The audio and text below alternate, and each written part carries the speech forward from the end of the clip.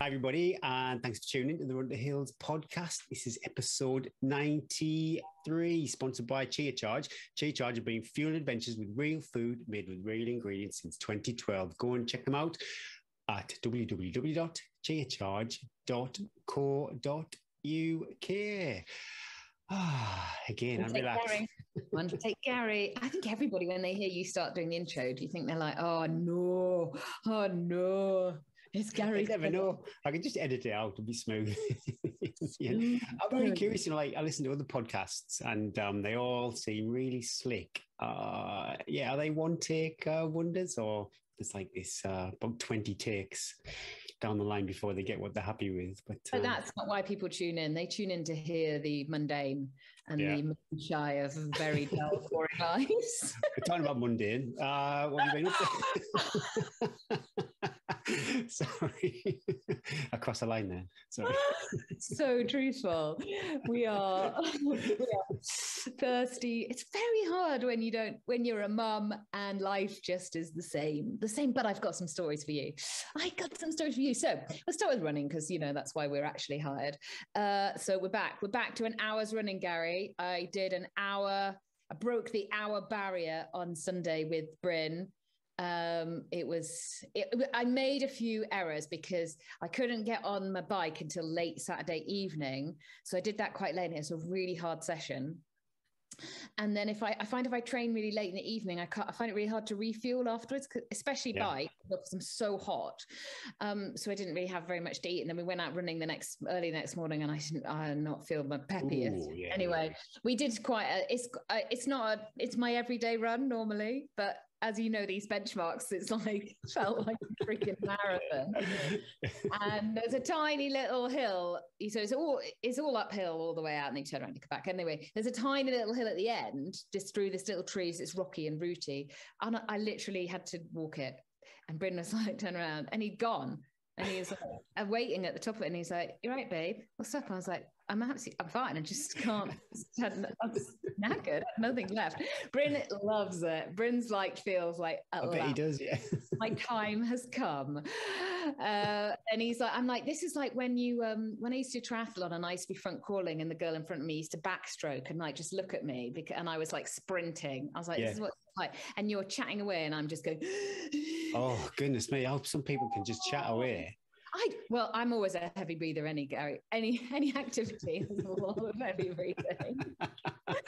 even anything, running, going up the stairs, shopping, I'm out of breath. I do it sometimes to distract you, the runners. I ham up me breathing.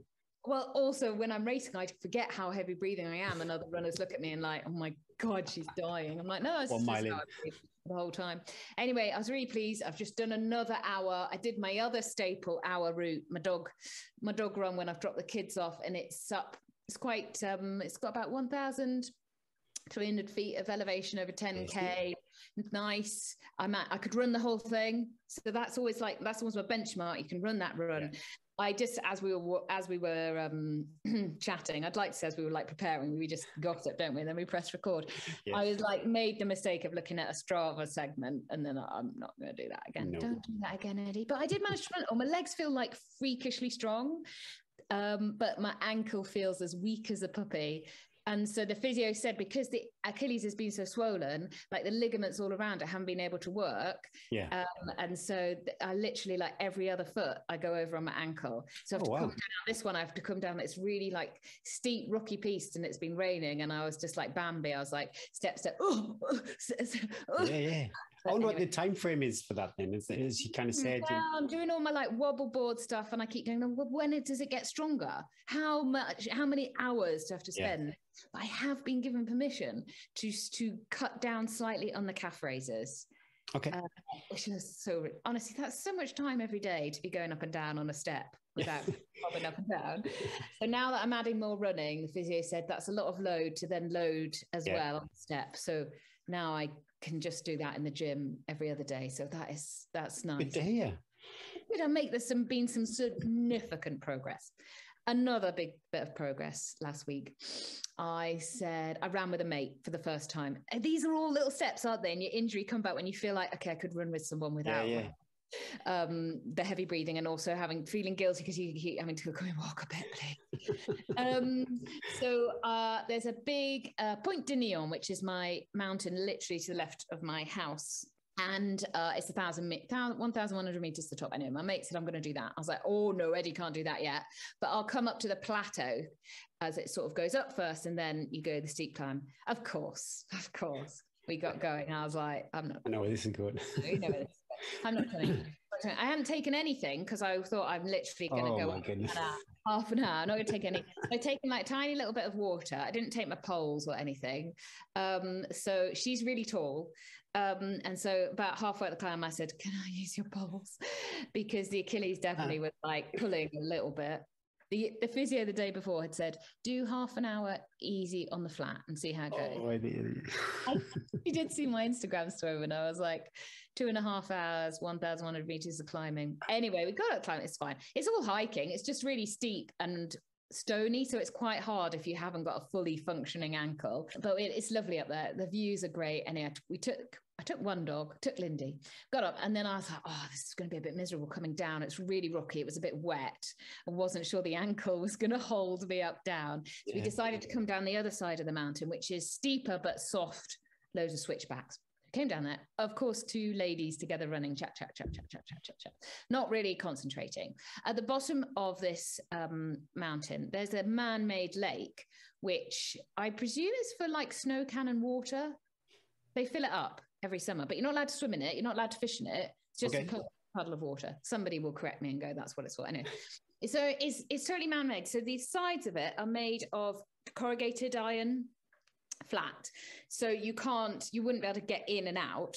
Well, you could get in, but you'd never be able to get out. It's only half full. So we were coming down this mountain. As I mentioned previously, we've got one dog with me. One dog, the young crazy dog, who I've taken no notice of because she just potters around while we're running and she doesn't go anywhere. Anyway, as we were going down to this lake, I suddenly saw this dog in the lake.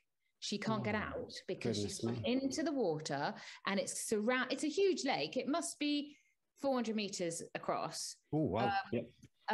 She can't get out because she's gone into the water, and now there's no way for her to get out. How am I going to get into this lake? This is really stressful. So we sort of like looked at her, me and my mate, we were like, what? And then we were like, oh my God, the dog is actually starting to drown because she's like against the side and she can't get out. What will we do? This is where I disappointed myself because I started to panic, Gary. I started to panic and I was like, oh, Lindy. Anyway, these 2 guys appeared from nowhere, these happy hikers, and they were like, pas de panique. They got the kit off. One of them scoot down the tarpaulin down, and we got Lindy to swim all the way around the lake to where they were filling it up with a hose, pipe, and we got her to climb up against this like slightly rickety bit of the not tarpaulin, what's it called? Up, and we got her out of there. It took us about 10 minutes. And the whole time, her head was starting to go under the Gary. Oh, Eddie, this is very Gary. Do you know what? I was on the edge. I was ready. Like, I wanted to stay there because I thought if I go down, she might stop trying to get out and coming round. But do you know what I made? I was like, I would die for my dog. I will go in now. I might not be able to get out myself, but I will go in and I'll hold your head up, and I would actually go under and hold my dog's head up. Anyway, we got her halfway round. We got her out, and I was like just lying, cuddling her. She had no idea. She got out. She shook herself off, gave her a biscuit. Off she went, chasing marmots. You guys, what heroes. They loved it. They were like, maybe next time you'll remember that there's the lake is only half full. And I was like, humble pie. So sorry, thank you so much. You got very wet. I hope you're okay. Make a quick exit, because what did you do? I was like, what can I pay you in?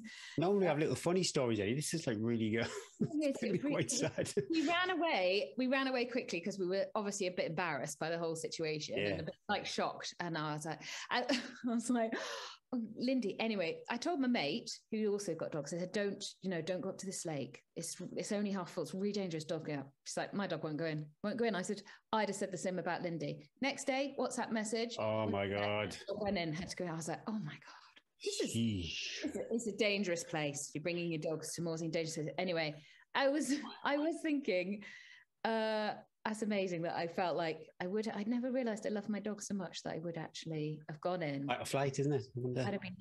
I'd have been Daily Mail, absolute tabloid fodder, mother of three dies, has the whole dog's head up. I think Bryn would have been happy though that I saved the dog. And the dog always gets out, doesn't it? That's the dog always gets out. At the end, the dog will get out. And Mum died, but the dog made it, and everyone was happy. End of the story. Anyway, moral of the story is keep an eye on your dogs when you're running. Don't get carried away.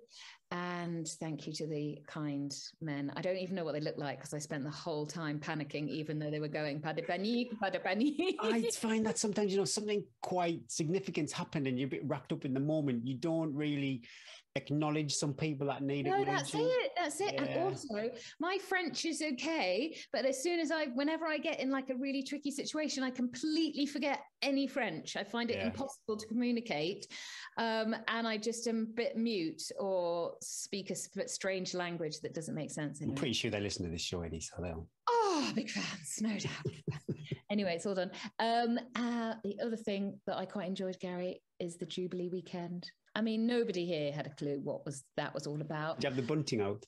No, we didn't have any of that. Oh my God, no, we wouldn't dare do that. We're in surrounded by French farmers. But we did, I did watch the highlights on, it made me, the bit with Paddington Bear and the Queen. Did you cry? I didn't see any of it. What? You didn't watch anything? You've not got a nostalgic bone in your body? It's... I don't want to go too much into it, but it's not really my cup of tea. It's not. I know where you're getting at, but I did really enjoy seeing. I guess because I'm not in England, I really enjoyed seeing. The concert, seeing all that military pomp and ceremony. Because I grew up with that as well. I was just talking to Lisa on the way home yesterday because there's lots of bunting up still in the village, and I think there's a bit of if you have your Union Jack up in your garden, it's frowned upon by some members of the community, but it's fine at the moment. I wonder when it's not fine to have the Union Jack up again. Well, you'll soon tell us. Keep us updated. Anyway, let's talk more running. What have you been doing? You're much more sprightly. You're making eye contact with me this week. You've had a better week. You know what? Yeah, I don't feel so wrecked this week. I think it wasn't the first week in 3. Tuesday I'm thinking, yeah, I feel all right. Not so bad today. Yeah. But a good week last week. Pretty steady, 20 hours total exercise. Some walking in that, but pretty much 20 hours. Not huge elevation. There's no tails this week, actually. All mine is just admin running. No huge elevation, about 7,000 feet. It's not too bad. About 80 miles. So, yeah, pretty solid. But I did... So this I always do. I never kind of layer too many things on at once. So I did 3 quality sessions last week. So that's why I wasn't really paying attention to the elevation. And I did a 25-minute threshold run in the nature reserve. So that was good. And I did a midweek long run. I hadn't done one of these for ages. And then 6 miles of that were at this kind of sub-threshold, which I suppose would be your marathon pace if you were on the flats. And that was good. On your heart rate. Yeah. Just, I think it's like low 140s or something like that should be for that. So that was nice. Did that. And it was about 15 mile in total. So it was like 6 mile sandwich in the, I did 3. After that on Strava. Really? I should really pay more attention to Strava. I'm such a bad follower. And then I did my classic 3 times 1K sandwich, but it starts off with 2 10 minutes. So it's 1 10 minute, then 3 times 5K, 3 times, oh God, Gary, start again. 10 minutes, 5 times 1K, and then 10 minutes, all at threshold pace. And you have 90 seconds in between all of those. And that's quite a big session on the trail. Well, you can't even explain it, let alone. I know, yeah. It's always a worry when I have to explain stuff. But I think I know I didn't fuel enough because I just couldn't generate the speed, and I couldn't get my heart rate up for probably the last third of the session. So I was running and I felt tired, but I just couldn't get my heart rate. It was at the low end of the zone 4. It never really got to that mid part of zone 4, which I like to be in. So I was always within the range, but just not the part of the range that I want to be in. So yeah, silly boy, really. I should have took some more food with me and ate on that. But Other than that, lots of mobility work. That was good. I did all my strength sessions. That was good. Loads of foam rolling, loads of ice in my knee, and a lot more stretching that I, just sitting down watching the TV stretching. So that's all fine. And I do, I think last week I was saying, I think I'm kind of hovering around a 6, 7 out of 10 for my training. I feel a bit better about this week. A bit more focused. And I had on Sunday, I had a lovely social run with some people from Central Areas. And that was it. Like I already mentioned, I pretty much skipped the Jubilee. I appreciated the 2 days off. That was nice. But yeah, skipped the Jubilee celebrations. And yeah, nice social run on Sunday. Ran to McDonald's, had a coffee, ran back again. Where's the McDonald's? It's a little, it's a bit too niche geography, but it's about 7 miles from me. There's a little place called Dalton Park, which is like a shopping centre, and there's a McDonald's there. So we ran there and back. And that is pretty much it. I was thinking last night, surely something interesting's happened to me this week. And no, not. You've got no dog in a pond to do. Yeah, I wouldn't have enjoyed that. But yeah, no little stories to share, unfortunately. But pretty good week of running, so I can't complain. We had some breakers over the bank holiday. These people weren't supporting Jubilee either, though they probably enjoyed watching it with their feet up afterwards. Grand Union Canal Race, which runs from Birmingham to London along the canal, a classic in the Canalathon, as I see it's now called, series of Canalathon races. Won by a lady. I think this is the first big ultra race in the calendar I've seen that has been won by a lady. Like I know there's been lots of, smaller races that I put money on it and say, while my ears have been to the ground of ultra running, that this isn't a big win by a woman for a big, well-known ultra race in England. Sam Amend, who we are talking to in only a few minutes, won in 25 hours, 45 minutes. What a year she's had so far, and I want to know how she does it, and I want it. I want her powers of recovery. And Ian Hammett, who we've not had on the show, but we should as well. No. 27 hours, 48 minutes. He actually said to me when I ran my first 100, I was running with him, and I think we were like 40 miles in, and I said to him, I can't do it, Ian. I can't do it. It's such a long way. How do you do it? And he said, Eddie, you can always run 10K. You can always run 10K. Yeah. If your life depended on it, you could run 10K. And I was like, okay, I can always run 10K. Never forgotten that. Thanks, Ian. Never forgotten that. Little nuggets that you take. Yeah. Whenever I'm running like massive long distances and I'm like, I can't do it so far, and I'm like, always run 10K. Always run 10K. I'm going to ask her what my average pace per mile was, because 25 hours, 145 mile. It's shifting. It's shifting, isn't it? And Sarah Sawyer, friend of the show, came fourth. What a run for her. She must be really pleased with that. 29 hours and 50 seconds. Well done, everyone. With a pint of beer at the finish. Oh, I saw her with her head in a plate of chips as well. So I'm like, yes, come on, someone show reality. Completely opposite race. Don't think you could get more different. Well, yeah, again, another question I was going to ask, what the elevation was. I wonder if just bizarrely it's quite a lot of elevation on the canal. No, I reckon there's probably about, we can ask as well, can't we? 2,000 feet probably, something like that. Yeah, which over that distance. Yeah. But yeah, I think Tom Evans must have had, crikey, well, 10,000. double figures. Yeah, I don't know 10,000, but it's going to be pretty good. But yeah, Tom Evans was racing at the weekend and he took the win and a new course record at Scafell Sky Race, 4 hours 30 minutes and 54 seconds. And I've got a bit of a crush on Tom, I think. He just seems to hit all the right notes. I don't know what it is. He just had a real good way about him. And they said he's going to have a tip at the course record. And I think I said again last week, it must be quite stressful to have this target on your back. But he did it and he got the course record. So awesome. And Gina Tindley for the ladies, 5:48 and 36 minutes. Awesome. And it was great to see Mark Derbyshire was out running again. I think he was, just under 5 hours. So, Tom had pretty much a half an hour gap. So it might not have felt like a race, more of a time trial for him, but to still push and go for it and get the course record And Mark said he's in my Centurion team, and he said it was really hot, and there was only one aid station for the whole race. He didn't take that's how you like those, don't you, Gary? Yeah. But nice also to see Jason Cavill out racing, former guest of the show and friend of the show. He came 5th overall, so awesome. Yeah, well done, everybody. Great weekend of racing. And as we speak, probably will be finished. They've got the Three Peaks is going on at the moment, and I think they're going today. They're off to Scarfell again. So yeah, it's kind of great to see those guys progress. Is there a tracker for that? There is a tracker. It's on. I've just been following along on their Facebook group. The other thing I'm following is the Run Britannia rat race recce thing. Have you seen this? Oh no.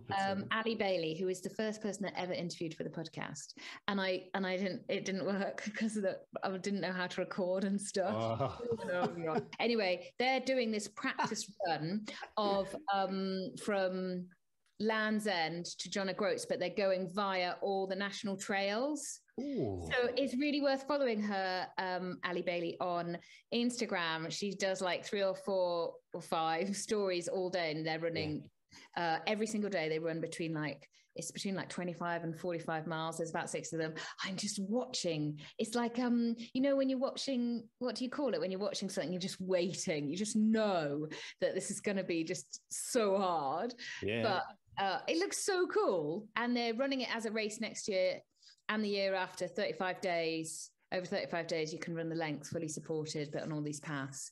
And it's already pretty inspiring. We've seen stuff like that, and then with this, the Three Peaks Challenge and the Grand Union Canal. We need to up our game. My hour run is not going to wash it, is it? It just makes me want to do new and different adventures. It's great to see. This week's guest is Paul Mason, runner of extreme distances. Tells us all about how he conquered 500 miles. 500 miles, Eddie. I can't imagine it. I can't imagine doing 250 miles and then knowing that you're just going to have to do it again. And that's not even the event. The event was 250 miles. I just thought I'm going to do it twice. It's not, it's not the physical thing, because I'm pretty sure if I put my mind to most physical things, if I had to do it, it's the living with your brain all that time of the fight to do it. Anyway, isn't it? Sorry. But trigger warning, if anyone's a bit kind of freaked out by clowns, he had some pretty graphic hallucinations. So if you're running alone in the dark along a canal and you're particularly scared by clowns, it's probably a good idea to fast forward this one. Or listen to it at the safety of home with all the lights on. It did scare us, didn't us? We both got like goosebumps and were like, oh no, stop. But yeah, it was great to catch up with Paul. I hope you enjoyed it.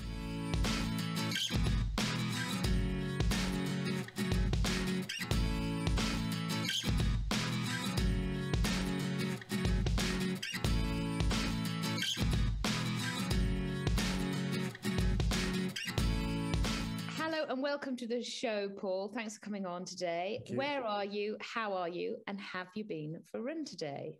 Okay, so where am I? So I live in a small town in Hertfordshire called Ware, which is W-A-R-E, which normally causes lots of jokes, because where's that? So yeah, a little town called Ware, right on the Herts-Essex border.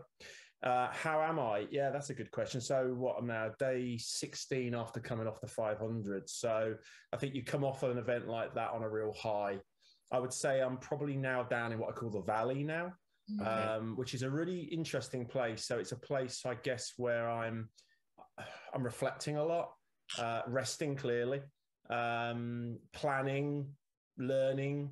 It's an exciting place. Actually, some people see it's quite a negative. I actually quite like being down in the valley, because you can just think about everything you've done, everything you did well, everything didn't go well, and documented a lot of that and journaled a lot of that. So yeah, I'd say I'm in a good place actually. Not in that kind of low where people talk about coming off those big events on a low. I'm just too busy really keeping the mind active positively about, we got it done. That's brilliant. Yeah. And how would we do it better next time? And how would we go further? And what have we learned? And that's just that constant desire to grow, I suppose, individually. There's so much more to offer at the moment, so that really excites me. So I like being down in this kind of moment of reflection. ready to bounce back up on the next peak and have another go at something else. That moment of reflection is when you've completed something is quite different to when you haven't completed something, isn't it? When you are in that post race big event blue in that valley, it's quite a different sided valley compared to if you've done well and if you haven't. Well, you give yourself a pat on the back clearly to start with, to say well done, you didn't quit. And, quitting was never on the table.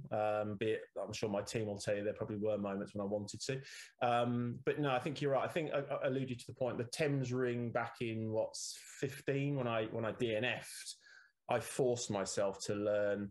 And force myself to get back out there 2 years later and, make it happen and put those learns right. Because I knew I was better than that. And that's not being conceited or arrogant. That was just didn't give my full account. This time round, it was, you know what, you got it done. Well done. However, there's still a lot more in the tank. There's still so much more to offer. And I know there's more to offer. And I think that's just the limiting beliefs I'll put in the way if I don't think that. Yeah. So it's really exciting to think, okay, if I could rewind 8 days, what would I have done differently? And there's lots of things I'd have done differently. So much went right, by the way. So don't get me wrong. I'm not just focusing on the negatives. The positives were huge.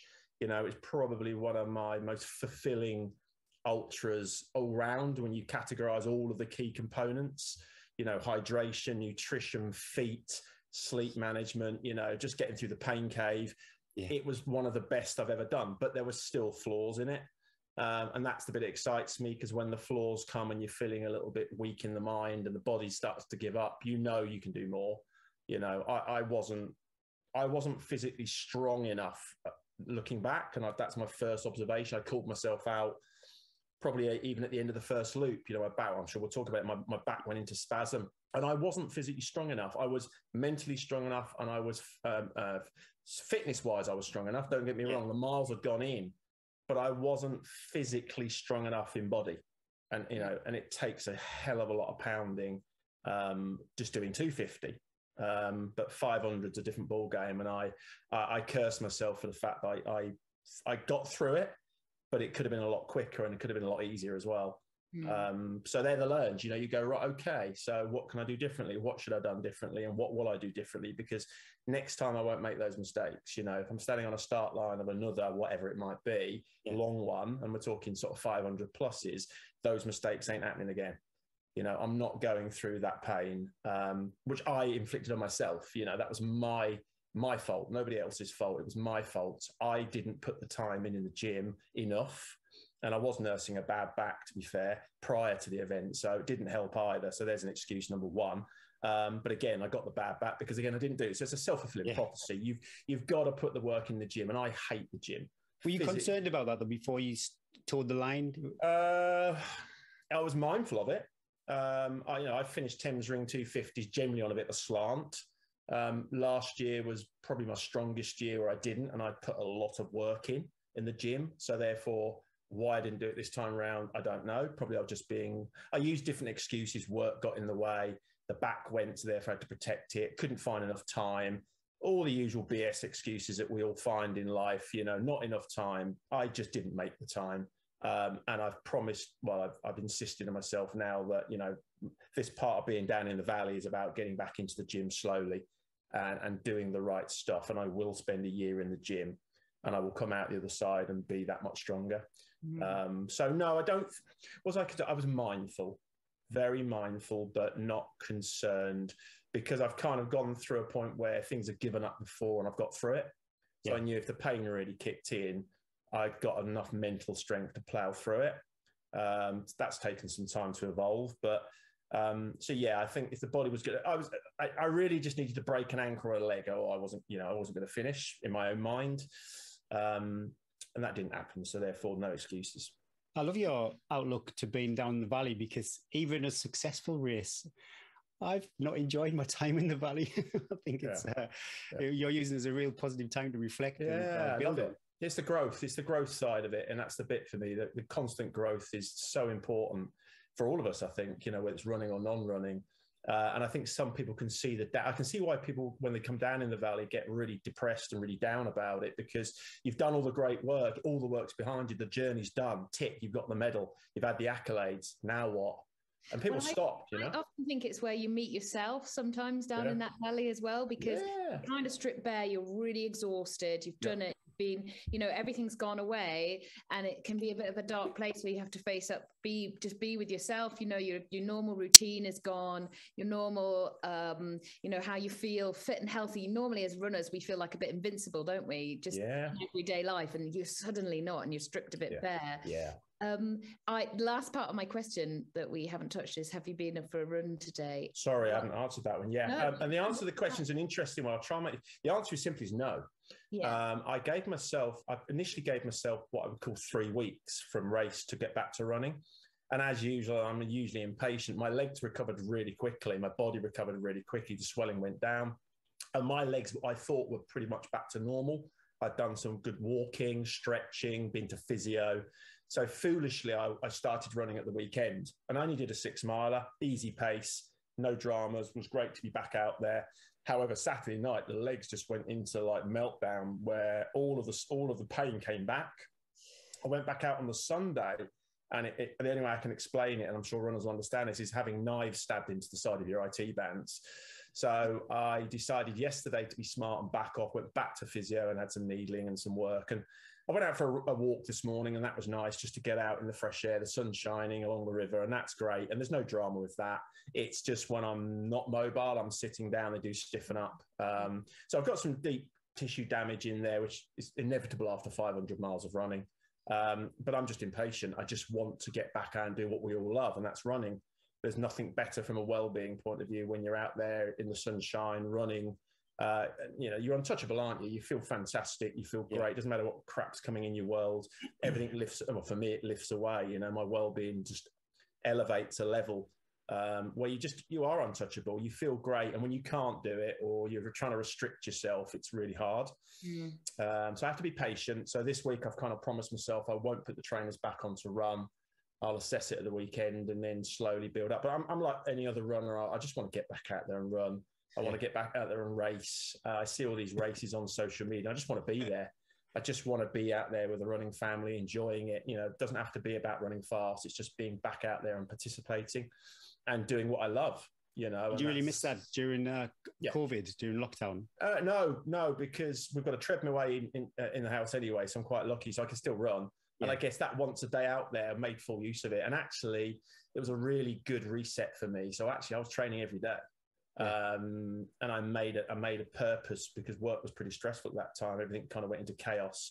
And I had literally that hour every day to discipline myself. And it became a real habit where I did a bit of a running streak, which I'd never really done before. So I strung 100 days together, which for me was quite a lot of days. I'd never gone 100 days. And I felt awesome out the back of it every day, getting out there in the sunshine. And that helped me tackle work and I guess the COVID piece, because it was really strange, wasn't it? It was very bizarre. Yeah. But no, I came through that in a better place, I'd say, if anything. It was a great place to reset for me. Stop, reset, reevaluate and go again. But I watched a lot of people, friends, work colleagues who went into meltdown, absolutely struggled with it, you know, and understandably. You know, if I didn't have that running or you know, even just getting out there for that daily walk, the well-being would have just gone down the toilet big time. I thought it was awesome, actually. You could see so many people did find the outdoors during definitely the first lockdown. I noticed on my local trails, people who had never seen out before enjoying the sunshine, especially the weather was awesome. I think in May of 2020, it was, it was. We had a really good... I think most people bought bikes, didn't they? Because you couldn't buy a bike for love nor money. I think men especially, there seemed to be a lot of middle-aged men on bicycles. Biking turbo trainers. There was and then they went on eBay about a year later, didn't they? I think pretty much so. Awesome. Well, before we talk about the Thames Ring 250, could we just share a bit about your running journey? It goes back a long way, I'm afraid. So as a schoolboy, I was always a big footballer, and I was never very fit. So running was kind of my torture, my pain to get fit. I remember going in the gym at an early age in my teens and saw this half marathon sign, come and join the gym team for a half marathon. So I thought, I'll join up and do like a relay piece. And then I got a bit greedy and thought, no, actually, I'll do it on my own. So that was my very first local half marathon back 19 something or other. I would have been about 18, 19. So you're talking sort of 19, what am I to see? About 1990-ish. So back in the dark ages before internet even existed. So I did that. And then like everybody else, watched the London Marathon as a kid. And I said to my dad, I'm gonna run that one day. And he kind of laughed at me. But I'd actually do my first marathon in 1993, St Albans, and that started a journey. All these years later, 250 marathons later, I've been I've done London. I've done a London 11 times. It's took me all over the world. I've travelled, and that was one of my passions, was to run and travel at the same time. So my running has taken me all around the world. I've been very, very fortunate to go and visit some beautiful places and run in some places that most people will never get to run. And race as well. So yeah, and I've met some wonderful people. So yeah, literally 30 odd years of running marathons and ultra marathons, and dabbled a little bit in triathlon back in the day. Wasn't very good at that. Could never ride a bike very well, unfortunately. So I could swim, or I couldn't ride a bike. And then yes, it's just been a journey really of endless runs and marathons and races, thousands and thousands of miles, and I've loved every minute of it. Yeah, that's absolutely quite a young start, actually. And unless you're maybe an elite athlete who's been running since he was 6 or 7 year old, but for someone around, I think we're probably about a similar age. I wasn't thinking about doing half marathons when I was 18. I ran the Comrades Marathon, the ultra marathon in South Africa, when I was 23. Brilliant. And that was after I think I'd ran 3 marathons. Suddenly I got this crazy idea after running. I think I was reading an article in Runner's World magazine back in the day, Comrades Marathon. Didn't realise it was an ultra. I just thought it was a marathon. South Africa. And I thought, I've never been to South Africa. Then realised, obviously, it was a 56-mile ultra marathon. And then they called it the down run back in those days. It was like, down run sounds fun. I'll just do a down run. And you know, yeah. But no, it's not a down run. It's up and down. But it was my start of my quest, I suppose, really, and never look back. But let's focus a little bit more now on the Thames Ring 250, which you've done quite a few times. You were just telling us before we started recording about your sort of journey. So why don't we just start right at the beginning? We've got about 40 questions. Okay, I'll talk really quickly then. You tell us how it started. Yeah, 2017, stood on the start line as a rookie novice. Can you just tell us about what it is? Because people might be listening going, what is this? Okay, so Thames Ring 250 is the Thames Ring official path. So it's not the Thames, it's the Thames Ring path. Starts at Goring-on-Thames and does an anti-clockwise loop of two. It's actually about 260 plus, but we call it the 250. And you run from Goring along the Thames into London, then you get onto the Grand Union Canal, all the way up the Grand Union Canal, up to sort of Leamington Spa, where you join the Oxford Canal, come over the top and then down through Banbury, join the Thames again at Oxford, and then you finally come back through Abingdon and back to Goring. So you start where you finish. Flat route, as I said, trail, riverbank canal. To say very flat apart from locks that you're going up and down. There's about 175 locks you cover. Stunning route, beautiful countryside. And I'd grown up very similar sort of territory, so I knew it very well. I knew the Grand Union, I knew the river. So for me, it was just bolting on the different extensions of places where I trained and raced. And I have a bit of affinity with it because it goes past my own hometown in Leighton Buzzard on the Grand Union Canal. That's got a lot of memories. And the canal, I spent many, many years on it. So yeah, it's a great race. It's every year now. It used to be every 2 years. It's moved from June to April. About 50% dropout rate-ish, probably a little bit more this year. I think we had 24 starters and 12 finishers. Yeah, about 50%. Also a real intimate field, yeah. Yeah, it is. And you get all sorts of people trying to just step up to take that next bit from doing like a 150. 250 doesn't sound too bad. And I think people do get caught out on that extra 100 miles. It's a bit of a killer when you go into days 3 and 4. So I know you've done it multiple times. We chatted quickly before we started recording, but so how did that evolve from some successful attempts in a DNF, but then, I'm going to do it twice now? What was the journey? Yeah, so 2021, sorry, I finished in a good time. I'd done it in about 76. It was a new PB, and I finished with a guy called Nathan Taylor. Nathan and I had hooked up at Milton Keynes. We spent the last 100 plus miles together and really got a really good bond. We came over the finish line, and I kind of looked at him and said, I think we could do that again. And he just looked at me like, oh, you're crazy fool. And I said, no, look, if we can find a why, I think we could do it again. I think we enjoy it. Let's do it together. Anyway, a year evolved and it happened. It was born, and we both agreed we would start the Thames Ring 250 double. So yeah, 4 days before the race, we set out, and again, the reason for doing it was for charity for King's College Hospital. Mark Thornbury, was a good friend of ours, sadly lost his battle with liver cancer in 2020. Yeah. And he was an advocate and a great fundraiser for King's College. So when he passed, it was about keeping up his good work. So that was our why. Liver cancer is one of those cancers that's very unknown. It's a very small cancer. I think it's only 2% of what overall cancer is. However, when you're diagnosed with it, I think it's 17 people a day get diagnosed with liver cancer. 15 of those will die. It's very underinvested. It's the 18th most common cancer. So it's one of those that doesn't get the investment. So that was a big why for us. And that got us on the start line to go and tackle the two and be, crazy enough to think we could do two as well, under all the same restrictions, all the time limits, whatever time we finished in before the start, that was our rest time. So if we came in at 99 hours and 59 minutes, we were walking straight back onto the start line. That wouldn't have been wise, in the end. Got around in about 83, which gave me personally 17 hours to recoup, which was needed. I was pretty broken at that stage. Sadly, Nathan, just quickly on his journey. So again, we got through to night one, and then Nathan had a bit of a strange affair, had a medical condition, which ultimately meant he had to go to hospital, which was really gutting for him, gutting for me. I lost my buddy on night one. Suddenly you're realizing this 8-day crusade is now, you're on your own.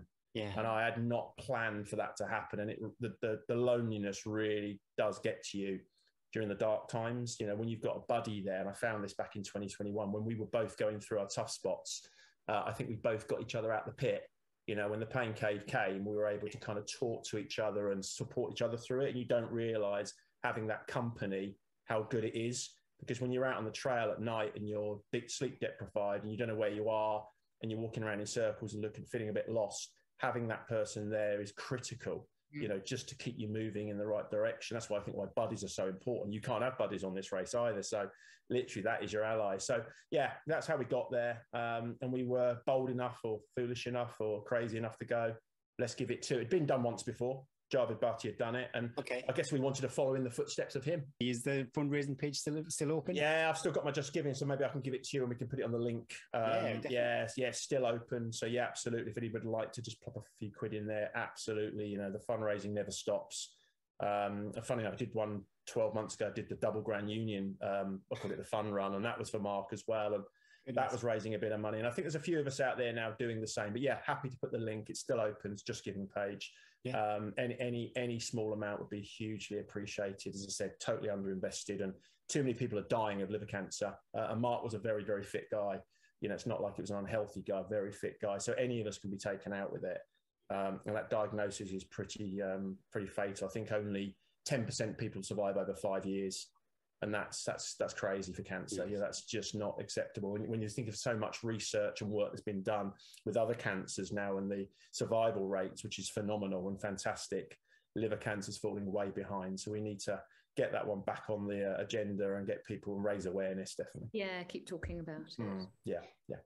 Let's dig a bit deeper into this. Yeah. You've made it sound like you sort of went out, ran round, stopped, had a little, ran round again. Let's dig a little deeper. There's more to the story. Okay. Tell us some highs, some lows. What was your high? Oh, God. What was your lowest point? I really just know the lowest point, to be honest. I can tell you many lows. High points are I felt very humble during the 8 days of just being able to do it. I remember on day 4, my back had gone into spasm. I'm 20 miles from the finish. And although this is probably a low, it's also a real high. I couldn't stand up straight. My back had gone, and I had to get a stick from the side of the trail to lift myself up like Gandalf, just to straighten myself up. I remember walking up towards Benson Lock on the Thames. The sun was out. It was a beautiful day. I was in agony. But I remember thinking to myself, you're so lucky to be doing this. You're so lucky to be experiencing this. It was just unbelievable. So they were just some of the strange highs of just feeling humble and being able to get it done. Even though I know I was in pain, I knew Mark would have been in pain for 3 years. So I kept saying to myself, this is nowhere near as bad as having terminal cancer. So get your head straight, smile every minute. And I did. I smiled on that last day to my crew. I smiled to everybody I saw on the trail. People look at me and go, what's this guy walking with a stick for? You know, and I didn't want to share why I was walking with a stick, because that would have given pain a voice. So that for me, they were just some of the strange. I think the people I met on the trail asking you, what are you doing? And oh my God, is that possible? Was just funny moments, little strange, funny little quirky people you met on the route. The other runners during the main race were fantastic. I remember there's a couple of the guys from Sweden I hooked up with, and they were like family. They were just sharing your moments with them, just talking about life in general. And that's what, for me, running's about. It's the social element, and all of my pains and sufferings just vanished, because you're chatting to people that you highly respect and they admire you, and they're looking at you going, how are you doing this? We're at 100 miles and you're at 350 miles. It's like, how are you still running? And it's like, I don't know, really. So there was some wonderful highs, seeing your crew. Of course, finishing is great. Don't get me wrong. I mean, that's a wonderful feeling to have 2 Thames Ring 250 medals in both hands going, yeah, I've done it. I know I'm one of 2 people that managed to achieve that. But yeah, there were lots of small little highs all bolted together. I think the lows, wow, Jesus, where do you go? The pain cave this time round was very, very severe. The sleep deprivation on loop 2, which I'd never experienced to that level. The pain, trying to protect the back on the second loop because that had given up on the first loop. And I think the voices in your head of just, I call it the demons, just wanting you to give up. They keep stripping away at you. They play on your insecurities. They work on your weaknesses, and being able to override those voices. And I say I used to fear the pain cave, but now I talk about going into spa in the pain cave. I face the devil head on, and he will punch very hard, but I will punch back twice as hard. It's a bit like I always class the devil as a bully, and I hate bullies in life. I've always hated bullies ever since I was at school. So when I look at the devil and he's really trying to put me down and wants me to quit because it's so easy, and he'll punch me really hard, that's fine. I'll get back up and I'll punch him back twice as hard, because I've always learned only way you deal with a bully is stick up for yourself. Yeah. So you punch the bully back, and suddenly the bully goes away. Suddenly that voice becomes less.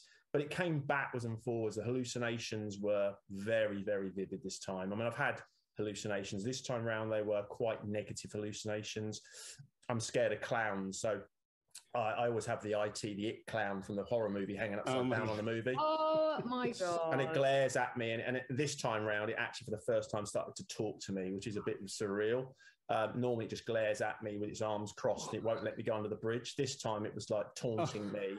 And I had to keep getting there and going, you're not going to stop me, you're not going to stop me. And then he just vanished, but came back several times in the second loop, which is quite scary. Are you aware, though? I've never had an hallucination. Are you aware? It's not a pleasant experience, but are you aware this is an hallucination? Or are you completely invested in that moment? It's surreal because there's 2 of you. It's like you're watching yourself from over here. You're looking in. But you can't stop it. So you're behind a screen and you can see yourself in the moment. You can see yourself walking towards, and you're trying to say to yourself, it's not real, it's not real, it's not real. But I'm afraid you are fixed in the moment. The brain is a clever device. And when you're that sleep deprived, I had literally hours of sleep when it should have been many, many hours. I got 1 or 2 hours over 8 days. So you are, and they always say it's the greatest form of torture, isn't it? It's sleep deprivation. And this was sleep deprivation and its greatest. So the hallucinations, you're in the moment, but I've learned, I guess I learned this time to talk my way through it. So I started talking back, whereas I'd feared them before. Now, and they vanished then. They just like pop like a bubble. Because once you start fighting back, your brain suddenly goes, shit, what's going on? And you're fighting back. So they vanish and they go just as quick as they come. But yeah, they were quite vivid and weren't very nice, quite aggressive. Every tree turned into a really angry animal or an angry person, or a lot of rage in your. Some people just see like stars, and that's funny because on previous Thames Rings, I've always seen things like polar bears. I've seen trees turn into frogs. You've seen giraffes on the canal bank. They've always been quite funny. This was a dark one. This was just to a whole new level of darkness. Deep. So, and it didn't kill me. And I realised, and I kept saying, it's not going to kill you. It didn't kill me, and that's what I keep saying to him. It's not going to kill you. these are scary, but they're not going to kill you. They're just your brain playing tricks on you. Just override it. And that override switch and finding that override switch is critical. You know, getting in and out of that pain cave for me, I will override that voice very quickly now and go, no, you're not going to take me down. You can punch me as hard as you like. I am going to get back up. And the pain for me of DNFing is way more than the pain I feel out on the trail. And that's how I equate it. When you're running that far, that is how deep you're prepared to go. Did you have a sort of mantra that you repeated to yourself? Yeah, don't give pain a voice. Yeah, I just wouldn't. And I think there's 2 or 3 I had. Don't give pain a voice is a critical one. What comes out your mouth is critical. I think the power of the spoken word is critical. You know, I kept saying to myself, you know, we don't quit. You know, quitting's not on the table. And I kept saying it, quitting is not on the table. And sounds very, very harsh, but I'll always have a very, very big why. Mark was my why. But I always have what I call a gun to my head scenario. And if you think about who is the most important person in your life, it might be a spouse, it might be a partner, a husband, a wife, a girlfriend. And Caroline for me is the most important. And basically, if I don't finish, I have to pull a trigger to her head. And that's how extreme I take it. So you've got a choice now. You either survive or you pull a trigger on her head. And I visualize that. I visualize pulling a trigger to her head, and I'm not going to ever do that. And I will never do that. So again, your brain will go, okay, there's got to be an alternative to this. There is. Just keep moving. Just keep moving forward. It hurts. Just get on with it. It's one step at a time. Break it down. You know, one checkpoint at a time. You don't need to quit. Your brain, you know, your body and your brain are working together to make you quit. Override the switch, turn your brain off, you know, override it, and your body will do you massive amounts. I mean, it was incredible what the body can achieve. So, yeah, it takes it to a whole new level of psychology. But I find it quite fun. I actually quite enjoy it. I quite enjoy now because it's not a place to be scared anymore. It's not a place to fear. As I said, I go in there to spar now. And once you've learned how to adapt your mind to overcome those sort of fears and insecurities of the pain cave, the world's your oyster. You know, but not many people are going to take them to that level of pain. You know, it's a bit sadistic, isn't it? You know, who wants to go and enjoy pain? Well, I know on the other side of that pain is going to be fun. It's going to be blissful. And I've just got to get through it. And I know that I'm going to get through it. You know, it isn't going to kill me. And if it does, I'm going to die enjoying it, aren't I? So I'd rather die enjoying it than not. So for me, it's about just try and enjoy it as well. Have some fun with it. And it becomes a game. It does become a game. And it's amazing how one step, and next thing you know, you're at the next checkpoint and you reset again, you know. And you might have the same crew for the whole... Yeah, so pretty much, yes. So I had my partner, Caroline, who's the chief honcho, the boss, as we call her, and she is the fundamental decision maker. And then I had John, who's a very good friend, who's the driver. So we had a van that would go around and meet me and Nathan at each checkpoint. Sadly, when Nathan had to drop and went into hospital, everything kind of went a bit upside down. So we went into problem-solving mode. But Nathan came back out with us and helped crew the second loop, which was great to have him. A, I knew he was alive, and B, was kind of okay. It was just to have him there, even at the checkpoints, was just... It's a nice feeling of you're not alone, because I'd spend 6, 7, 8 hours on my own, even in the race. You know, I was towards the back. You know, I was chasing the cutoffs, and I didn't see many people on day one. It did feel very lonely. So having my crew there were great, and I had Naomi as well. Can't forget Naomi, and they are all taskmasters. You know, Naomi and Caroline are tough love merchants. Yeah. You know, when I'm going, I think I can't do it. It's shut up, get on with it. You know, they know, Caroline knows me. You know, you're going to have wobbles, and I'll ride the wobble, and I'll get through it. And I think she's learned now, unless I break something, just keep patching me up, get me back out, feed me, get me back out. I'll do the rest. I think it's brilliant when your crew knows you so well. And it's quite a fine line to tread sometimes if you're supporting somebody, when to push and when to nurture. Yeah, absolutely. And Caroline instead knows me. We train together, and she knows what I can do, and she knows what sort of wobbles I've had. So yeah, she'll never put me at risk, but she knows there's a lot more out there to be done. And like I said, when your brain's given up, the body hasn't given up. It's just telling it. So she knows with me, just push him. And I've not yet broken. So, you know, I think she's got confidence I can do it. So, and that gives me the confidence then to trust her to say, is this okay? Just get on with it. You know, but I'm in pain. Doesn't matter. Get on with it. You know, yeah, it's absolutely the be all and end all. I wouldn't want to have to do it on my own. It's, you know, that sort of 8 days is a hell of a long time. Well, I've been amazed by how mindful you've been. You know, the pain of failure is worse than the quitting and stuff like that, and not being mindful enough to smile. All that psychology constantly at play. I think it's really impressive. Yeah, I think I just couldn't do it otherwise. You know, why would you make the 8 days a chore? Why would you make the 8 days a sufferance? Yeah. You know you're going to suffer, but actually just find some way of enjoying it. Like I said, Mark suffered for 3 years of terminal cancer, and he ran ultra marathons during that time. My pain was nothing. Yeah. You know, you can have a self-pity party, but when I was having, and don't get me wrong, I had weak moments. Don't think I went through these 8 days thinking I'm going to breeze it. I had moments when I wanted to quit. I had moments when I was thinking about where shall I quit. You know, you have that's the voices, unfortunately, taking over for a short period of time before you punch yourself in the nose and go, get on with it. Don't be such a, worse, get on with it. And I had to punch myself in the nose a few times. So yeah, listen, don't think me wrong. Anyone listening to this, don't think I glided through this with a breeze. I went to some very dark places where I'd never been before. And I thought I'd been to most, but this was a whole new. So anyone thinking about doing an 8-dayer, just be mindful. You know, the sleep deprivation will certainly play its true part.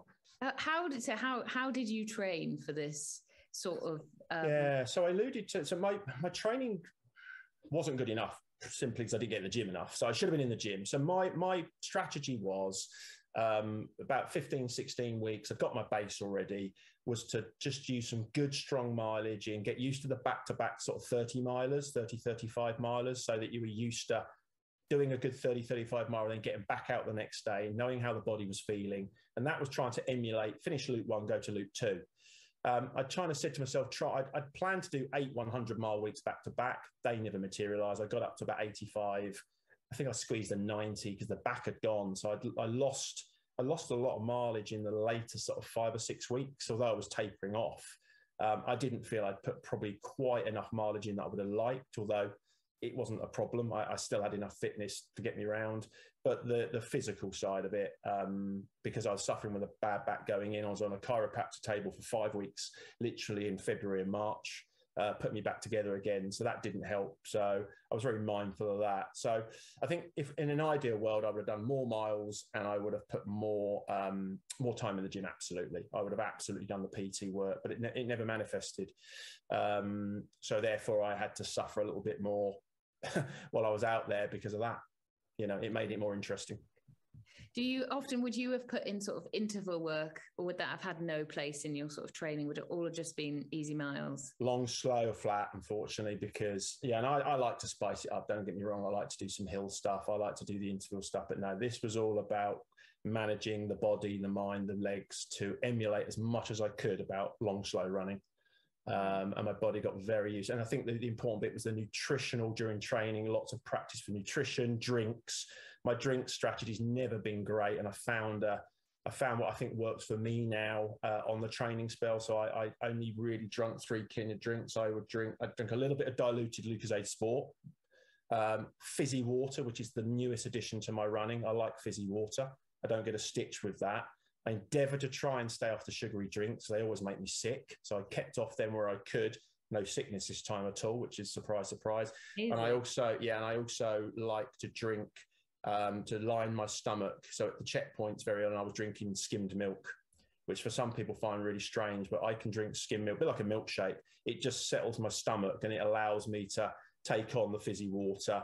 I think when I start to mix the sugary drinks, you Coke, the Iron Broad, that starts to play havoc then. So I have to try and really minimize that. But no, I think this was all about managing the recovery from finishing of the night and getting back out on your second long training run and emulating that tired leg feeling, that slightly dehydrated, and then getting back onto the nutrition. So I practiced all of the foods I was trying to eat on the leg. So not so much what I was eating at the checkpoints, but this was more out on the runs, the energy bars, the flapjacks, the various different things that I like to stomach and I can get without making me feel sick. The gels, again, I use one particular type of gel and I just practice with those. And then everything at the aid station, I kind of knew what I was going to eat just because of past experience, really. When you'd finished the race, what was your savoury, what had you been dreaming of for? This is always the same, bacon cheeseburger. Oh, that would hit the spot, wouldn't it? Did you have anything like that en route? No. No, very, very carby. So Caroline would be making me because we had the van, cheesy mashed potato, salty bacon, spaghetti, or like noodles, type of, sloshy, little tiny sausages, easy to swallow, easy to digest. Because it's like I can't swallow after a couple of 100 miles. So this had to be quite moist, quite mushy, good calories, get some salt content back in, just some good carbs. It was easy to digest and then get going again. And I found that worked well for me. And then I had cheesy macaronis out of the little tubs. I love that. Anyway. Yeah, anything. I mean, this particular race, I ate more than I've ever eaten in my life in a race. It was absolute bliss for me. I mean, I think I actually put weight on in this race because I ate so much, which was, for me, looking back, one of the high points, because I didn't crash and bonk at all. Yeah. And I wasn't sick or felt sick at any time out of 173 hours, which for me is a miracle. So this time around, my nutrition was bang on. And I will take that to the next one, and I'll tweak a little bit, but actually I'm going to emulate that. And then I think once you get your nutrition right, you get your hydration right, they're two critical ones over that period of time. Yeah. Don't try anything you haven't tried before. I'm not a big lover of variations of food. When I got to the aid stations, if Caroline wasn't there, I'd be very mindful. What am I having? Salty potatoes, that's fine. Spaghetti, noodles, that's fine. Pot noodles, that's fine. Stuff that's quite easy and moist just to get down. Why not set the tummy? Basically, a student's diet. What I did have, I'll very quickly say, this is my one funny thing. On Loop 1, I got to night 3. I came through Oxford at 1 a.m. in the morning, and I'm absolutely starving. And I got to the Oxford Bridge, where the train station is. Across the way was like a little oasis called Domino's Pizza. and I thought, it's bound to be closed, but the lights were on. And I went up to the window, it said 3 a.m. I got in there, young girl behind the desk sees this guy with a head torch pack, smelling probably horrendous. And she said, how can I help you? I said, right, this is my order. I want a margarita. Don't cut the pizza. Don't want the box. And she looked at me and said, what the hell? And she said, just don't cut my pizza. And I don't want to. And she goes, well, I've got to give you a box. I said, so don't cut my pizza. So she gets the box, opens it up to show me. I said, right. So I rolled it up into my burrito. I took the box out, put it in the bin, and I walked down towards the River Thames with this great big juicy pizza, munching away, didn't touch the sides. And that was at 1 a.m. It's a bit like, being, and all these drunks in Oxford, on their kebabs, there's me fitting in perfectly with this dodgy pizza. And off I trots down the Thames, happy, as merry as anything. And I finished a whole lot. I mean, it's a big pizza. And it was just a story that you'd never forget, because I felt like I was one of the night crowd. Yeah, they were, they were staggering. They were having their kebabs.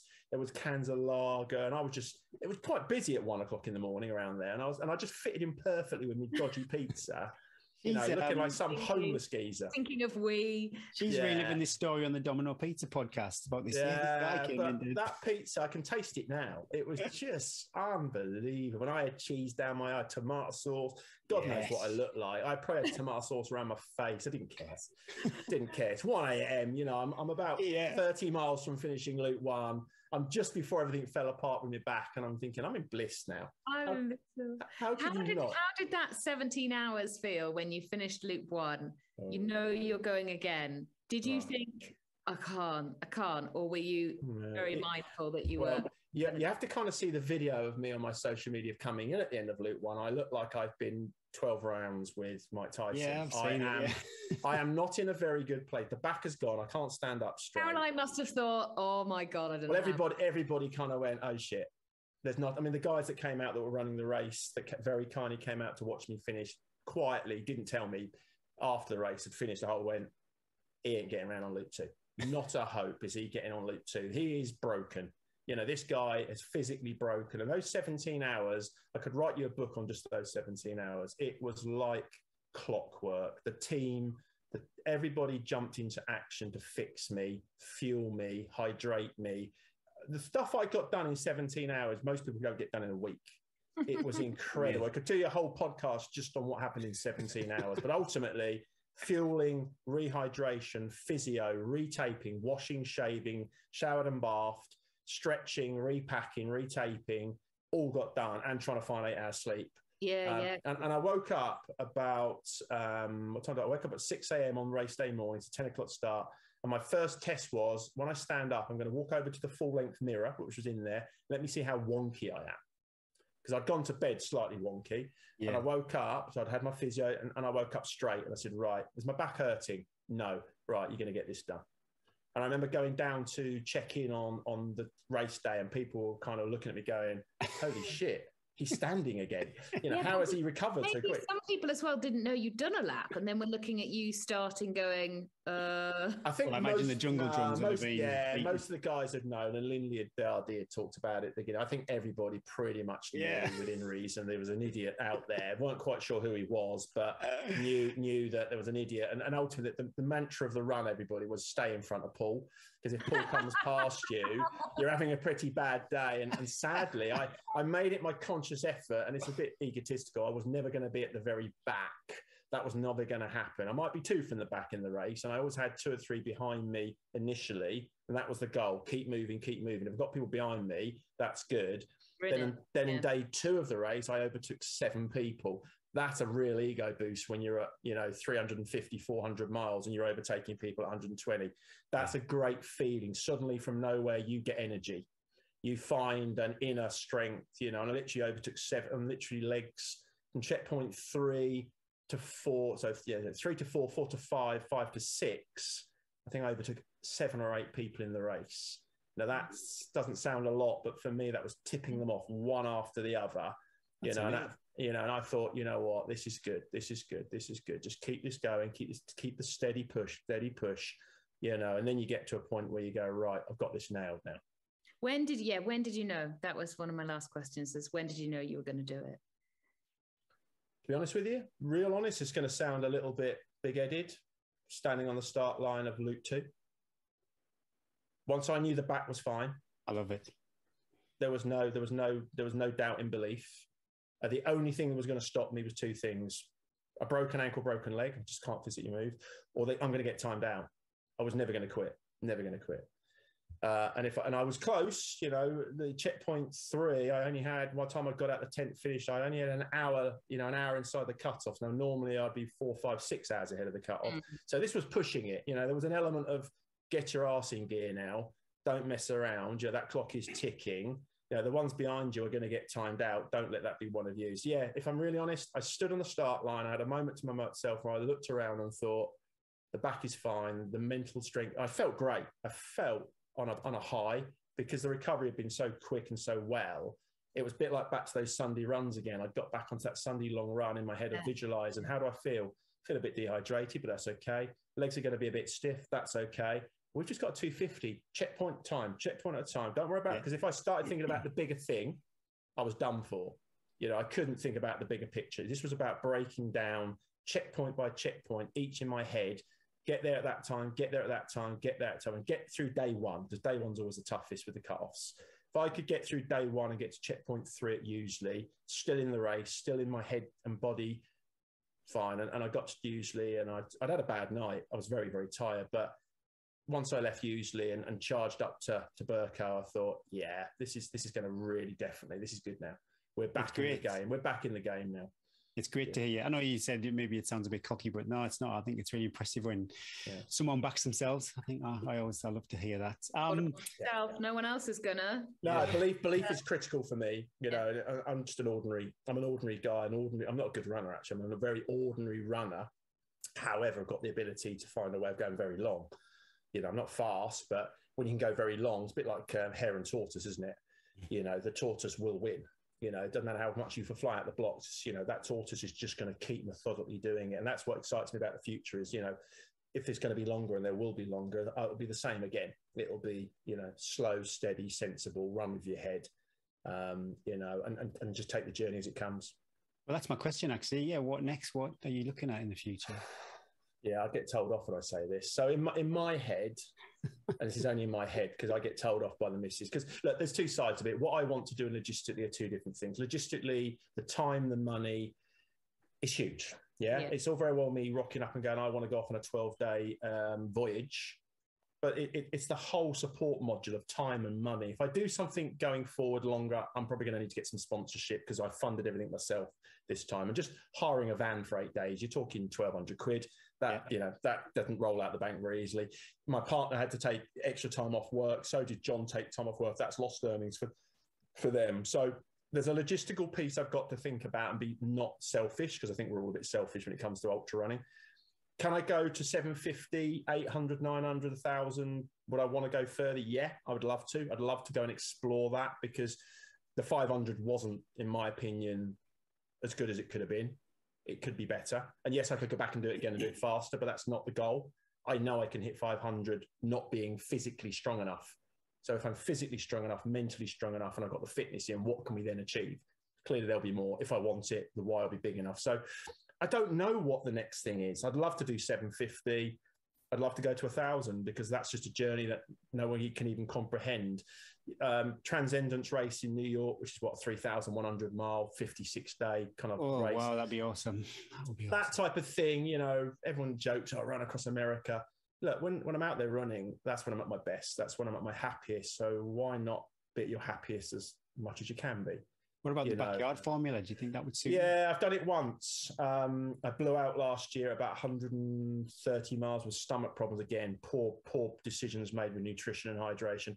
I will go back and give that another crack.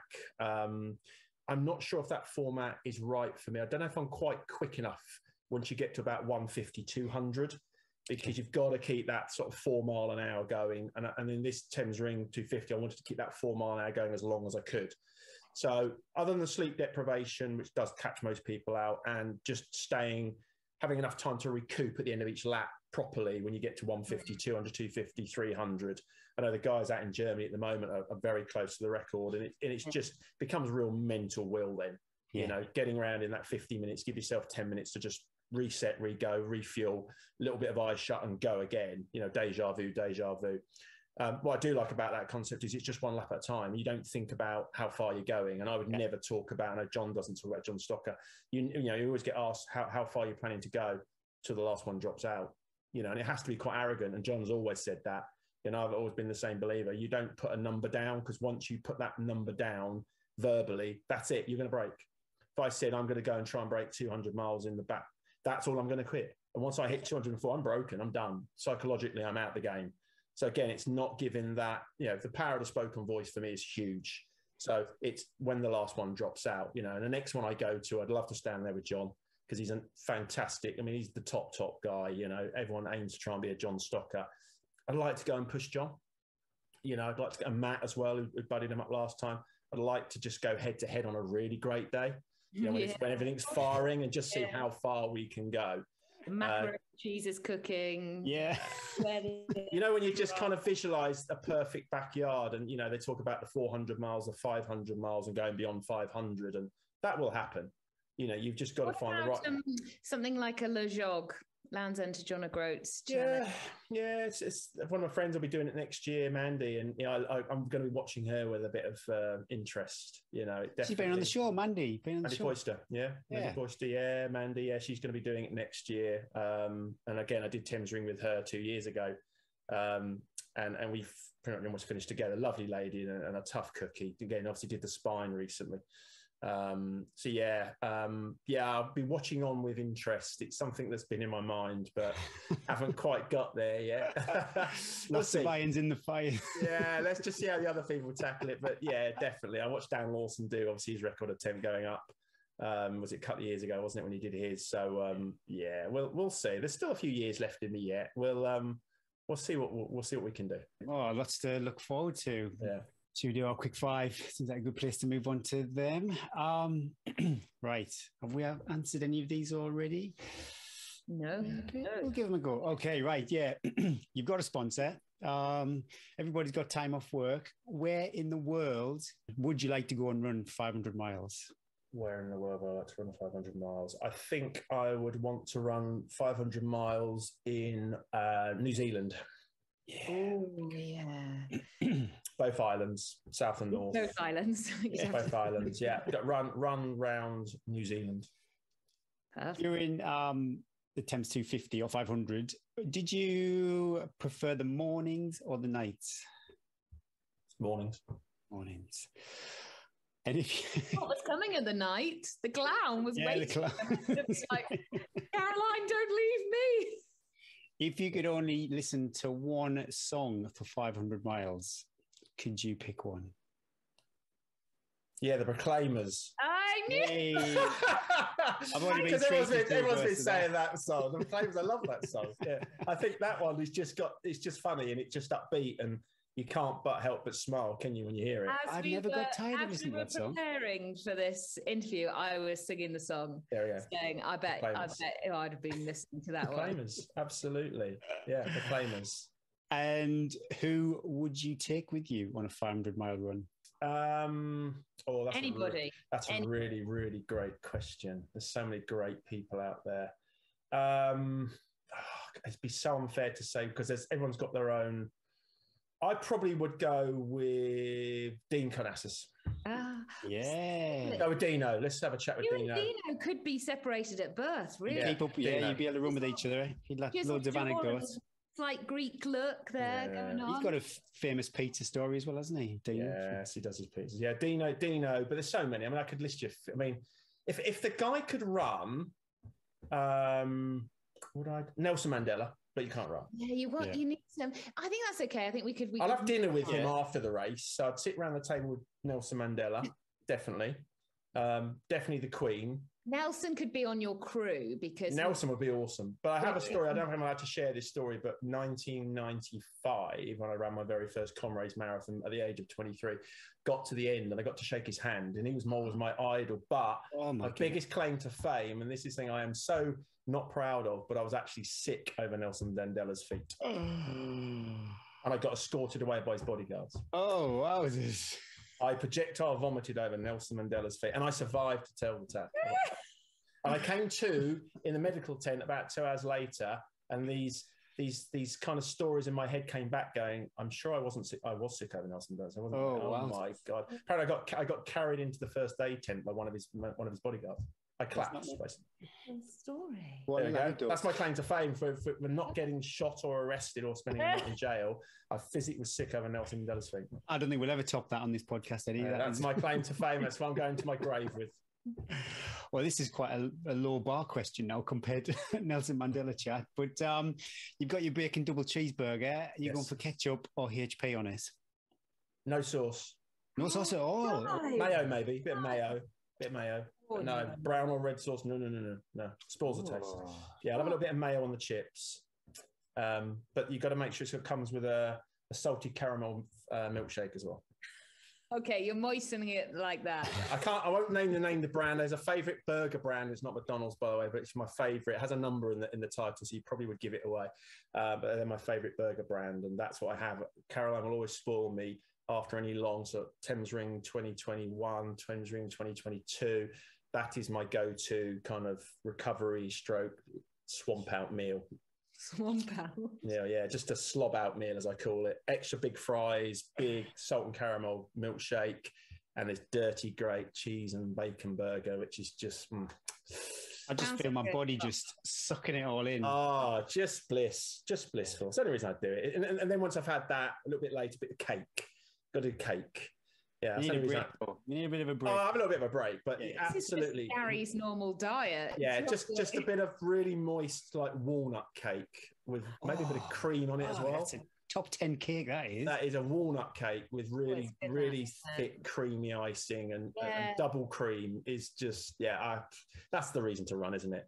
Just so you can blow out on that food. Famished now.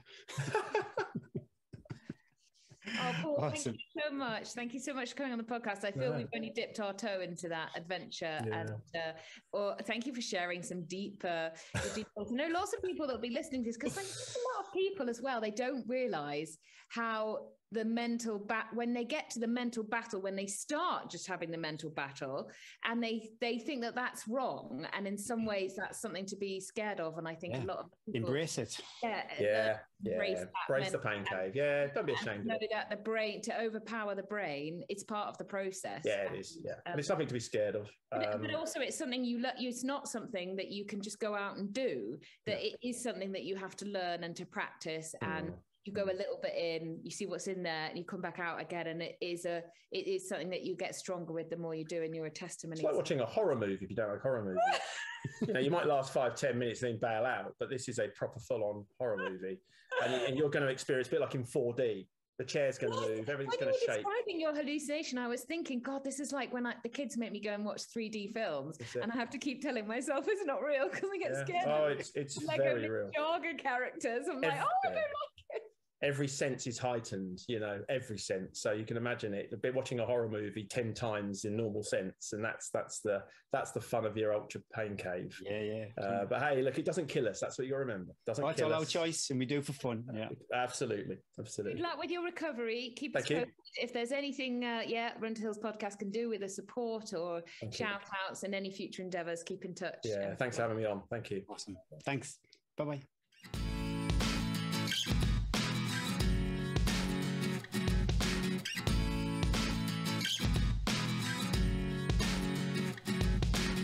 Thank you so much, Paul, for coming on the show, telling us frankly and openly all about how you deal with running such long distances. And since we recorded that, he was quite tired still when we recorded it, wasn't it? It was about 10 days ago, and he was like, oh, I tried to run, but it didn't feel good. But since then, he's been back and run the Royal Air Force marathon and is back to training again. But people, if you do long stuff, there's no rush to come back. No. There is no rush to come back.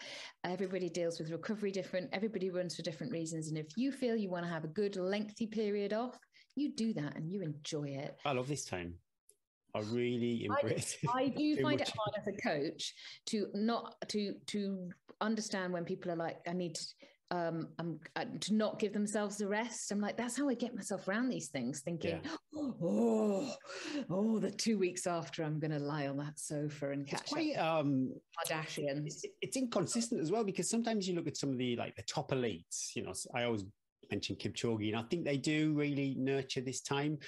But then you see other elites, it could be after, say, a hard marathon, and the following week they're out jogging around. And I just think, oh, wow. I understand the need for movement for active recovery. I understand that some people's mental health relies on running, so I do try and understand, try not to be too judgy. But I think you need to look at the whole year, don't you? And the future years. That's what I'm always looking at. Yeah. I really want to be able to hike with my kids when 90. Perfect. It's exactly it. You want to be doing this for as long as possible. Right, we got coming up South Downs Way 100 this weekend, the race of the year, one of my favourite races. Winchester to Eastbourne. Weather's looking good. Trails are dry. It's going to be fast. Always a good field, always well supported. Centurion will be putting up their race preview soon if you want to do it. If you're running it, I'm sure loads of people that are big fans of the show are running it. Best of luck. Pace yourself. Don't go off too fast. Get to halfway. Fresh, you got it. They are pretty busy, the Centurion. It feels like every other weekend. Poor James. He sent a voicemail the other day, I've not got free. It is relentless races, and you just don't understand. Once I drove him round a few years ago now, the North Downs Way 100, I just drove him. I was like his driver to all the different checkpoints and stuff. There is so much admin to do for these races. Getting all the stuff, the checkpoints, getting all the water. And then as it's happening, you've got people ringing and people doing stupid stuff during the race and crew doing stupid stuff and landowners ringing. And oh my God, I would never want to be a race director. I couldn't do it. What I found, what have we got coming up? The annual Swaledale Marathon. It passes through some Swaledale's finest scenery. 23-mile course is a fell run challenge walk event, and we will self-navigate ourselves and complete the course within 10 hours. It's organised by the Swaledale Outdoor Club since 1979, so it's quite an established event. That's good, isn't it? And I've always, spoiler alert, I am doing this. I'm not racing it. I know that. But it's one I've always fancied doing. And since I'm in this different season of running where I'm not chasing 100 marathons anymore, it's been so refreshing that I'll do this now, because quite often I had friends that were doing this. I'm not doing it. It's 23 miles. You're mad. I'm not going to have a big day out, and it's not going to count towards the 100 marathons. But yeah, now I can. And there's other things. There's Chevy Chase, which is naming. It's another big day out. That's coming up. That's super popular. But I've always turned my back on it. But yeah, this weekend is the Swaledale Marathon. So yeah, best of luck, everybody. So yeah, I'm racing, Eddie. Not racing, sandbagging. What about yourself?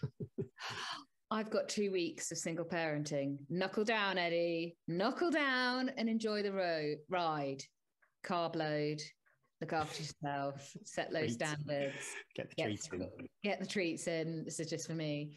Quick food. No one judge the state of the house. But actually, you know, I know people will understand this, is that when your husband or wife is away, why is the house so much tidier and cleaner? There's so much less stuff to do. I just get all admin. So just got to do all my jobs, line the jobs up, and then everything's stowed away. The kids, by the time, I always set myself a challenge in the morning that all the kids, by the time we leave the house, I drop the kids at school. The house is like all cleared up, beds are made, curtains are open, breakfast, everything's white, everything's ready. As if I always imagine if I die in a car crash and then mum has to come and look in the house, she'd be like, she's left it in a very good state. So there's some big single parenting going on, and everything is so busy. There's so much going on. I don't know what to do. My diary's filled. So I've just got to stay alert, stay alive. Fingers crossed, the running will continue to build, and I don't get. My physio drew these steps on a piece of paper for me.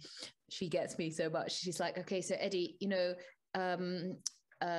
it's going to go up the step, but then sometimes you need to come down the step before you then go up and you go a little bit higher.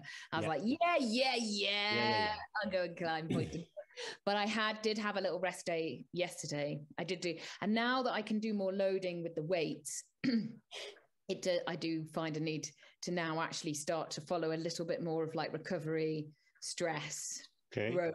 Whereas the few weeks before, I've just been like, whatever, I fit in and it doesn't really matter. So I think that's where a coach would be awesome for, say, someone like myself who's self-coach, where it does just seem to be more. I think it's the overview. It's the helicopter view, isn't it? Of just keeping an eye on the general, like, okay, you need to build, but in order to build, you also need to rest and really listen to the body.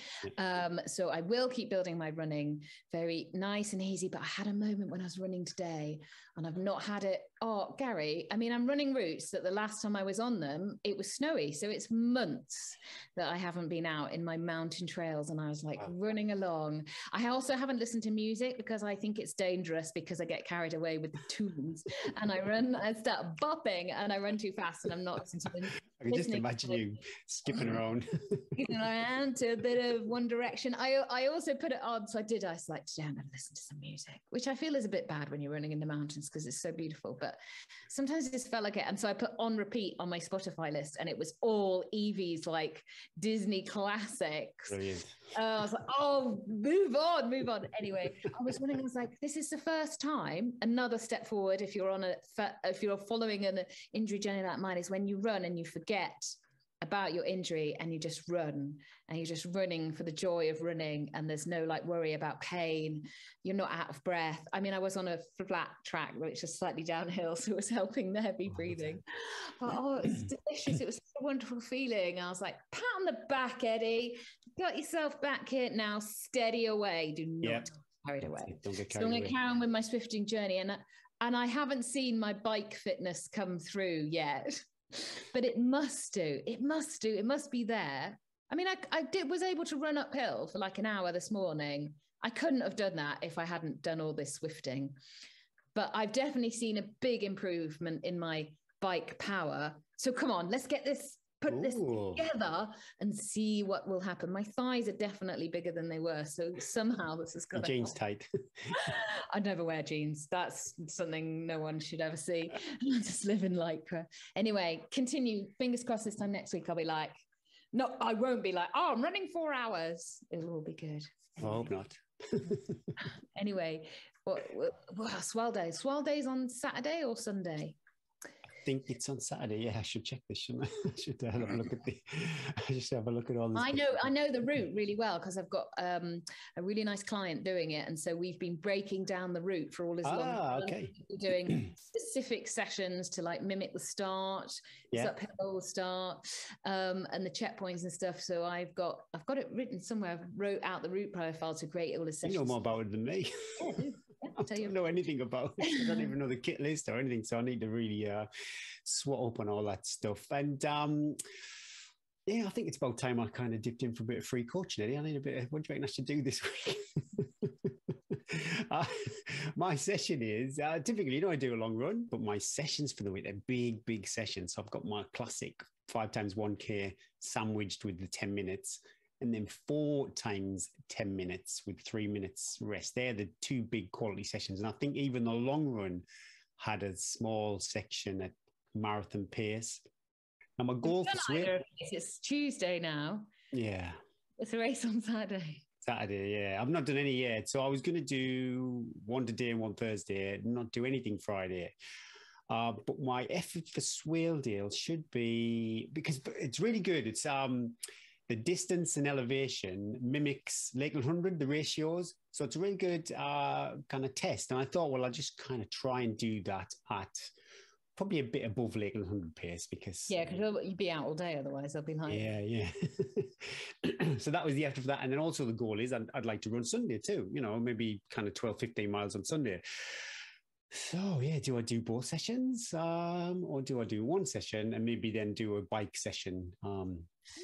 Look at the whole program, isn't it? I mean, look at if you're going to put all that together and you want to run Sunday as well, how are you going to feel on Monday next week? I always think you do come around consistency. If you do, you could definitely do all that this week plus the Sunday. But I reckon next week when we'll be recording, you'd be like, I'm going to do one session this week.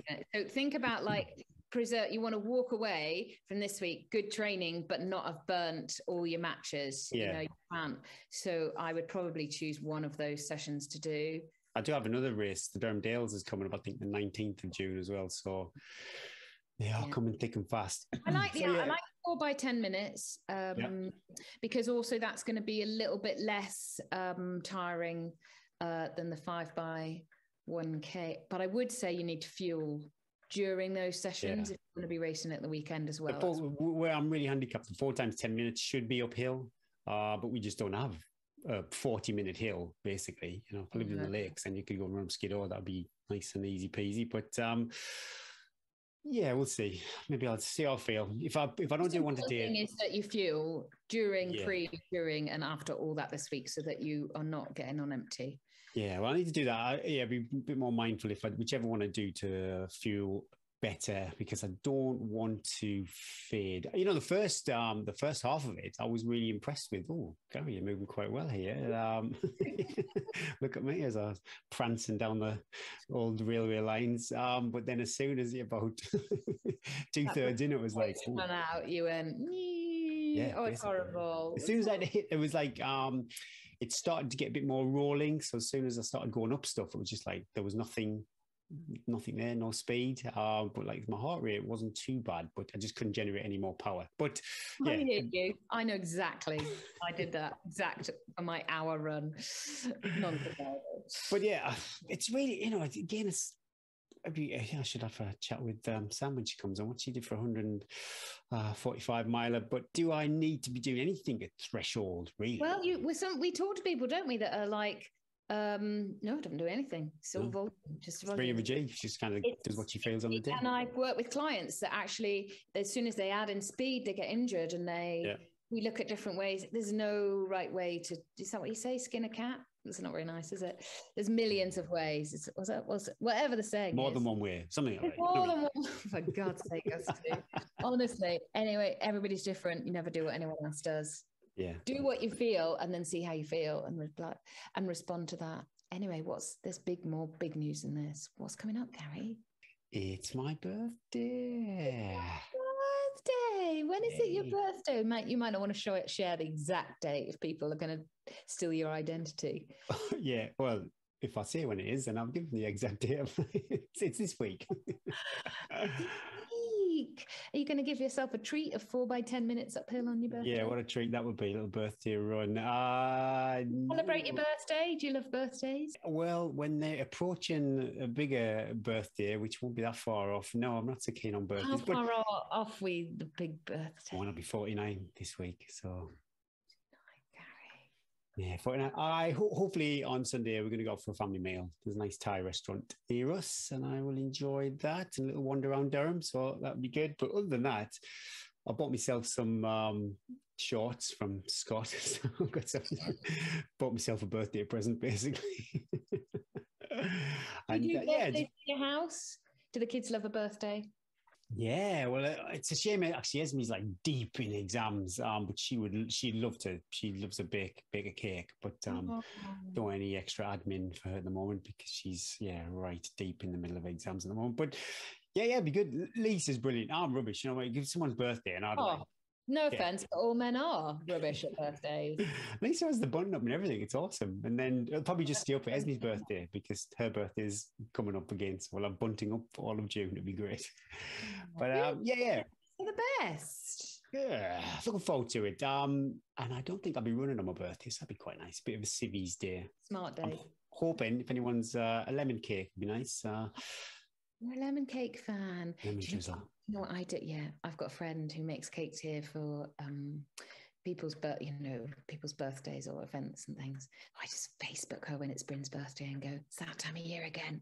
Lemon drizzle, pick it up. I'll pick it up at 4. Yeah. I'm not good at baking, so I don't even pretend I am. I give the money to my friend who is good at it. Yeah, definitely. Stick with your strengths. Let the people So yeah, 49. But what is good, you know, this is my long-term goal is when I'm 50. Get to 50. Get to 50. Oof. And then try and be competitive in the Lake 100 when I'm 50. See, it's quite a long way. Do you go up an age group in the marathon? Yeah, well, nothing happens at 49, but yeah, 50, everything. I'll go up an age everything group. Goes south. God, I can't imagine. But that like county tops what I've been banging on about for the past couple of months, that 100-year-old combined age winning time is quite tasty. So that's a way off. Maybe, you know, Palmer's 110 could be competitive as a 50-year-old in that, and Lake 100. But it all depends. A, you've got to get to the finish, and B, whoever enters the race. You know, you could have someone like, say, Paul Nelson, who could rock up, and then I'll probably... I don't know how old Marco Consani is, Debbie's husband now. I might be doing him a disservice now. Like 41. Awkward. Yeah, we'll keep it on the down. I don't want to like invite loads of 50-year-olds, fast 50s. No, I thought you were going to say I don't want to invite loads of people to my party. I was like to go, well, I haven't been invited to this party. I'd have flown over with my bunting. I was waiting for me card. You know, it costs like £2.50 to send a birthday card. Not even my mum and dad get one anymore. Oh, wow. Remember that parcel I tried to send you? But it's with such love. Oh, it's with such love. I'll think of something to send you. Just a picture of me, maybe. Yay. An Instagram story. Stop it. Let's not talk about Instagram stories and inappropriate emojis you keep sending me. I don't think Gary understands how to send. He's gone bright red. Because I just said, on my Instagram stories, why do you always give like hearts and flame emojis? I don't know. I've only got about 5 things to choose from, and some of them are like, that doesn't make any sense. Flame. I need a little bit of like, I need to go on YouTube. Just do a thumbs up. Just do the thumbs up. Don't do the pervy. I've been told. Pervy. Oh. I'm only joking. I love it. It means you look at it means that somebody cares, isn't it? There's somebody out there. I thought I should interact more with people on social media. You don't need to interact with me on Instagram. That's all right. Talking of interaction, if you like the show, my God, we've gone off on some crazy tangents. Yeah. If you like this show, like, share, subscribe, I don't know, but just do whatever they say on podcasts and click buttons and say, give us reviews. We love a review. We have had a lovely review, and I'm not even going to attempt that name. SKHULDR. Yeah. Very concise, this one. Brilliant. I like this. Lovely hosts, good chat, interesting content, fun and informative. There you go. I think that's good chat. Interesting content. That's kind. Fun. Good. I'm always looking for the fun. I'm in it for the party. Informative. Again, questionable, but I mean, if we keep people company, that's all we ask for, isn't it? Yeah. Lovely hosts. It's lovely. You're lovely. Stop it. Stop it. He's sending me the flame emojis again. Well, yeah. Thanks for that. Really appreciate the review. Thank you to Chia Charge for continuing to support the show, sending bars to guests, competition winners, and keeping Gary and I fueled in our hour runs and adventures. Gary, need to eat more in your training sessions. Generally being a super round support to everyone out on the trails. Go and check them out at www.chiacharge.co.uk, especially they've always got promotions on. I think there's a promotion still happening for Run to the Hills bandana. Go and check out their website, order up some bars for summer races and adventures. Thank you everybody so much for listening, keeping me company. You're the only people I talk to all week. That was episode 93. I'm Eddie Sutton. And I'm Gary Thwaites. And let's run to the hills.